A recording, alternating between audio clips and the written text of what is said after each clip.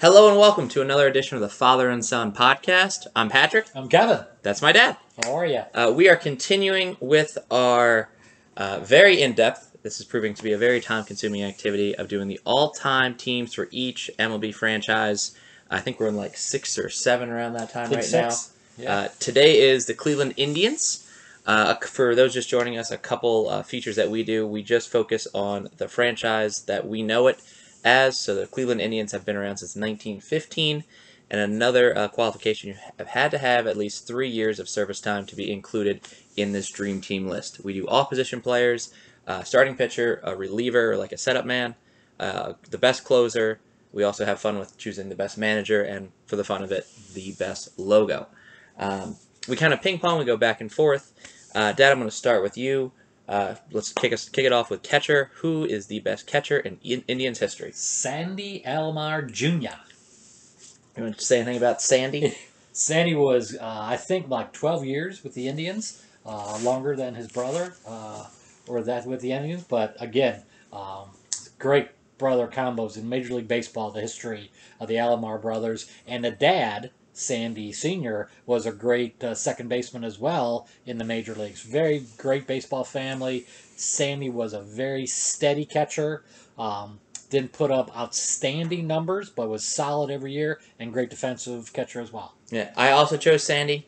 Jake Taylor was a certainly great backup choice. There's going to be a few Major League references in here, so just bear with me here. It's the Indians! That's hysterical. I know. I thought that, okay, that's great. Yeah. Jake was great. Yeah. He used to swear really well. He did. So I went with Sandy there. For the outfield as well as positions, it's very interesting because just kind of jumping ahead here, I don't know if there's a true best DH in Indians history. Some people are going to put Jim Thome in that position. I'm going to put Jim Thome as my first baseman. He's the Indians' all-time home run leader. I was very surprised to learn that he never had a gold glove. I thought he was a little bit better with his glove in the early days. But I have Jim Thome, Hall of Fame Jim Thome, as my starting first baseman. I agree wholeheartedly. Hall of Fame player as well. And again, as his career waned on, he became really a DH. But great with the public, did a lot of camps and everything else, and seemed to do very much a community-oriented player. Big man. And again, I think over 500 home runs, if I'm not mistaken. Yeah. So yeah, great ball player and great for baseball. Awesome. The second base, who do you have? I got Roberto Alomar Jr. Okay. Is he a junior there too? I thought it was just Sandy was a junior. Yeah, you're right. Yeah. Roberto, a lot of juniors going on. Yeah, sorry about that. But Roberto, again, great with the Indians and then moved on to a couple other teams. But again, one of the second basemen that went from a 280, not a whole lot of power second baseman, to a bigger second baseman with power and speed, and a really great baseball player. And I think in Major Leagues he played 15, 18 years. So he had a great career. I chose Roberto as well. This is the second time he's coming up on, I think, both our lists. First time we talked about him was with the Baltimore Orioles. I think it's not the last, especially with the Blue Jays eventually coming up. But he only played with the Indians 3 seasons, but all 3 seasons were Gold Glove seasons and All-Star seasons. So he certainly made a big impact in a short amount of time. And then from the Indians, Blue Jays to the Orioles, correct? I think the Padres were in there at one point, yeah, too. I right. forgot how that broke down. Yeah. But speaking of... bad transition there. But let's go right to shortstop. I have Omar Vizquel going defense. I don't have a lot of great defense in my overall dream team, but with Roberto and Vizquel, I think I have pretty solid any kind of people hitting a ground ball up the middle. Yeah, I agree with Omar. Lindor, is a young guy coming up and everything else. He has some thoughts. But Omar, again, longevity, great for the Indians, great defense. Not a whole lot of balls got through the middle.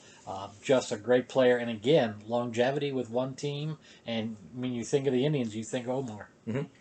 A lot of people might, especially current fans, will choose Francisco maybe over Omar.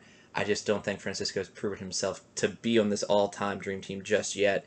We'll see if he stays an Indian. We'll see if he gets traded eventually. He's a great talent, of course, one of the best shortstops in the game right now, but I did not put him as my starting shortstop. I really have enough power in this lineup, as you'll see, so I went with more of a glove. I agree. Just a cornerstone when the Indians were fairly good and contended for the pennant and everything else. He was the cornerstone. So, again, great player, great for the organization. Third base? I have Al Rosen. Me too. And I did research. There wasn't a whole lot of great third basemen for the Indians. I agree. Jim Thome started as a third baseman, but mostly played first base and eventually DH. Yeah. So when I did the research and everything else, apparently again Al Rosen was a nice steady person at third base, and through the lean years of the Indians were one of their stars, and went from there. But I don't know a whole lot about him other than I think he's still in the top 10 of all-time Indians. Yeah, he had a very short career with the Indians. It was the early 50s. I want to say 6 or 7 real seasons with the Indians. A lot of injuries toward the end of his life. He retired at 32 years old, and he went on to become a very successful stockbroker before owning the Yankees, or partially owning the Yankees. So he did earn a lot of money outside of baseball. So I thought that was interesting. He made more money as a stockbroker than as a baseball player. Good research. Thanks. Good Appreciate research. that. Again, back up there was Roger Dorn, but I went with Al. I went with Al Rosen there as well. So far, we've been I think, exactly the same, right? You know what? Yeah, I think perfect. So. Yeah. Exactly the same. This normally doesn't happen. So let's see where we are with the outfield. Left field, I went with Albert Belle, and I don't know if you chose Albert Belle here. So Albert Belle, again, is going to be a super big power hitter. I was surprised to learn he had a really great year one year. He hit 357. I don't remember Albert Belle being a big average hitter. I mean, as someone we're from Maryland, if you couldn't tell from the flag. But Albert Belle was more of a DH once he came to Baltimore. But apparently, he was a pretty successful outfielder for the Indians. Not a great defensive outfielder. No, absolutely, yeah. But again, had really good numbers, and people that were very astute in baseball. Big guy. Yes, said if Albert would have kept his body in shape and really paid attention on training and really being the best player he could, he may have been a Hall of Fame candidate because he was on his way into the 300 to 400 home runs at a fairly early age. Yeah. And then he got out of baseball and all that. But people that said natural ability, Albert was the person that had a lot of natural ability. But again, I'm not sure how focused he was on baseball. Yeah. Fun Albert Belle story. He's always the guy with the stories. I got one. When he was in Aura, it could be 99 or 2000, he got hit accidental, not on purpose, and he refused to take first base. Everyone thought it was going to be like a bench clearing brawl. Both teams cleared their benches, and eventually he had to take first base. But it was like bottom of the ninth, tie game, 2 outs, and he wanted to be the guy who won the game for him. Okay. But he got hit. Cal Ripken ended up getting that RBI. But it's pretty tenacity. If he was just like, I don't want to go. I don't want to go to first base. It probably didn't hurt him. Yeah, it didn't. It hit like his hand. Okay. I don't know if it hit him in the bicep. It definitely it would just bounce off. Center field? You know what? I have a different left fielder going back to I'm so sorry. I just assumed left field. It's okay. I had Shoeless Joe Jackson. Now, was he on the Indians in the early 1950s? Correct. Because I know he was on that 1919 Black Sox. Right. I don't know enough about that era. He was in the Indians first. Okay. And then apparently he went to the White Sox and everything else. But Shoeless Joe, again, was top 10 of the all-time Indians. Okay. So, hey, when you get to mention Shoeless Joe, you take that opportunity. Absolutely. But yeah. For center field, I obviously went with Willie Mays Hayes. I'm just kidding. I went with Larry Doby. Again, not the best. Not a lot of center fielders. Larry Doby had a shorter career than I thought he did. I thought he had a longer career, but he is a Hall of Famer, and again has a pretty good pop. So I have a very offensive-minded outfield with Belle, Doby, and you'll see my right fielder soon. But yeah, I had Kenny Lofton. Really? So you went defense? Yes. Okay. He was an unbelievable great player. He went through many teams, but he started his career with Cleveland. He was unbelievable in center field. He became the prototype of a guy that could cover, left field, the right field. Great speed, basketball player at Arizona State as well. But he was 6'3", 190, and just glided and stole a lot of bases. Great leadoff hitter. Him and Ricky Henderson used to really battle for great average and stolen bases and everything else. But that's where he began his career, and he had a great career. But yeah, he was a very popular Indian back then. Awesome. Right field? Rocky Colavito. Now that is a name I do not have, so please talk to me about Rocky. As I was growing up, Rocky was the guy, the only player that the Indians had, and everyone loved Rocky Colavito. Back then, he was probably the best right fielder in the American League, and American League had a lot of really good outfielders. But again, he was one of the few Indians that hit above 300, 30 home runs, 110 RBIs, batted cleanup, and again, a very popular Indian. And through the probably the 60s and early 70s, was the man in Cleveland and just a great player. Awesome. I had Manny Ramirez. A lot of people just remember him, obviously, for his Red Sox years because championships and whatnot. But he had a fantastic 90s with Cleveland before he became a Boston Red Sox. Again, Pedro Serrano, close second. But I went with Manny Ramirez for my right fielder. I thought Manny also has a pretty great arm, too. I think a lot of people kind of doubted that, but he could still throw. What made Red Sox switch him from right field to left field? Was it somebody else in right field at that time? I think so. Okay. Yeah. Dwight Evans? No. No, Trot Nixon was either. Trot, yeah, I think it was Trot. I think it was Trot. I think right. you're correct. Yeah. You're correct. Yeah. So I had Rocky, like I said, but Manny was my second choice. He did have great years with the Indians, and again, he was a much smaller man with the Indians than it was at the Red Sox. But he was thin and ran the bases and everything else. He was a prototypical outfielder. Yeah. For DH now, a lot. Obviously, we had the same infield. Completely different outfield. We could have, he could have chosen one of my fielders as his DH. I did not choose any of his fielders. I went with Joe Carter. Now, Joe Carter, again, he could have been an outfielder here for a little while. Could have been someone's first baseman. I really didn't know where to put him, but I just couldn't not put Joe Carter on this list. So I went Joe Carter as my DH. I had Albert Belle, but I had Carter as my backup in left field. And you know, the Cubs traded Carter to the Indians in the Eckersley deal. Eckersley was a great pitcher for the Indians, but that's how Joe Carter ended up being Indian. Was a trade in the 80s, maybe? Yeah, like 81, 82. No, it's 84 because that's when the Cubs got to that one playoff. But Joe Carter ended up being a great player. And, you know, great. He was another great player, big guy, hit a lot of home runs and everything else. But yeah. All right, well, that is the offense. Moving into pitching, I think we will have some interesting comments for the relief pitcher or the closer. But for the starter, it's Bob Feller. I'm very curious if you don't have Bob Feller. I would love to debate who your possible second pick is. Go with you, and then I have some. I didn't really know much about Bob Feller before this, and I looked up some of his very impressive statistics that I just want to give him credit to. But I had Bob Feller as well. The great thing about Bob Feller back in the day when they didn't have a gun was he actually had a train going 80 miles an hour, and he threw a baseball to try to beat the train, and that's how hard that he was throwing, was he measured him against a train. Weird measurement. Yes. Weird measurement. And that's when I think he was one of the first ones to throw 100 miles an hour.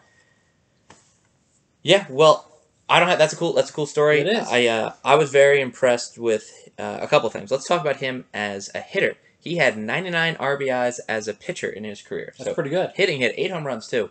So he could hit. I mean, that's 99 RBIs for a pitcher is unheard of. I don't know any pitcher in today's modern era that's got 99 RBIs. But his 1946 year is one of the most impressive years of a pitcher I've ever heard. 371 innings pitched. It's not the dead ball era. It's not 1880. This is extremely impressive. 36 complete games. 36. So I don't really care about my relief pitcher or closer because I have Bob Feller. That's right. He's sitting in the bullpen. 10 of those complete games were shutouts. Wow. And his total ERA was a 2.18. Who knows who hit off of him? But 10 shutouts in a season. Most pitchers today can't get that maybe in a career. I mean, unless you're Justin Verlander, Clayton Kershaw. Well, the innings pitches, that's the thing. Oh, yeah, that's the most impressive statistic. Right now, 36 complete games. Right. Right now, they get bonuses if they go 200. Yeah. So think about, wrong timing, but he was a big old country boy. Yeah. And all he knew was throw the heat. But just that... Yeah. I don't know. That's very impressive how much endurance he had. Because it's insane. I agree. Yeah, it's insane. Yeah. Along the way, again, there was some really good pitchers, starting pitchers along the way. I'll fill in the blanks and I'll let you take the relief pitchers. But there was a gentleman named Early Wynn that was a sensational starting pitcher in the 50s that ended up being White Sox and Red Sox, I believe. There was a left-hander called Sudden Sam McDowell. That was a great pitcher, one of the top left-handers in his era. Again, 50s and 60s. And who can forget Gaylord Perry? Oh, yeah, he was an Indian too, right? Yeah, I think the longest part of his career was with the Indians, and that's when he got into most trouble. There you go. Do you want me to do setup man? Okay, so I could not think of anyone that really There wasn't a whole lot came to mind to choose from. So I just went with the current saves leader for the Indians. He's not an Indian anymore, and then the number 2 guy. So I went with Bob Wickman as my setup man, who I do remember from the 90s. Yeah. He was pretty good.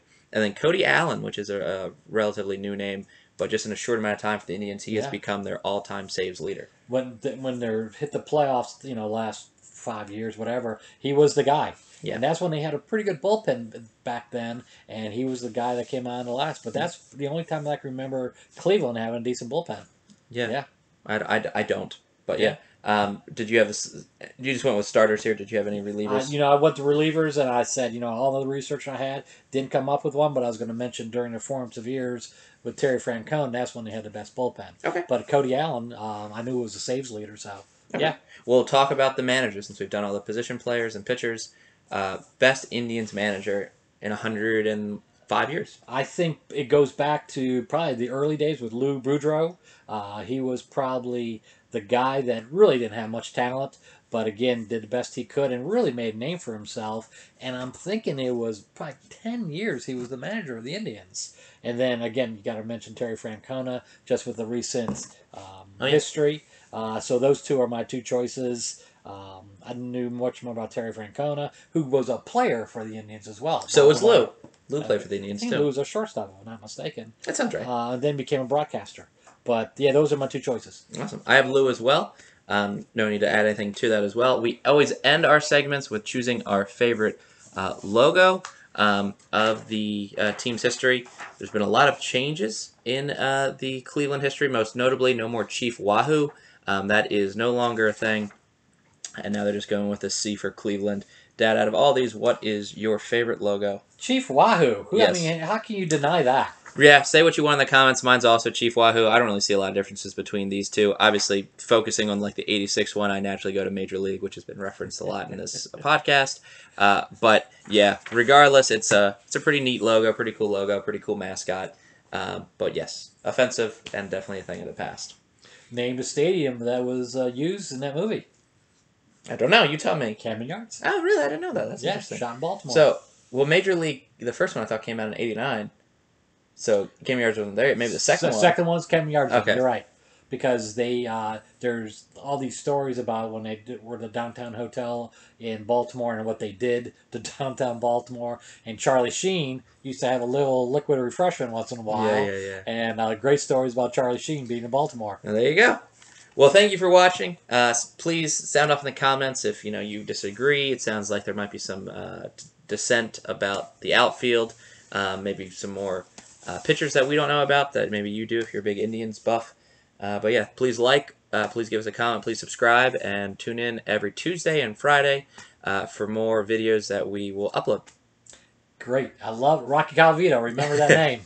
Yeah, Rocky Colavito. Learn something new every day. Yep. Thanks for watching.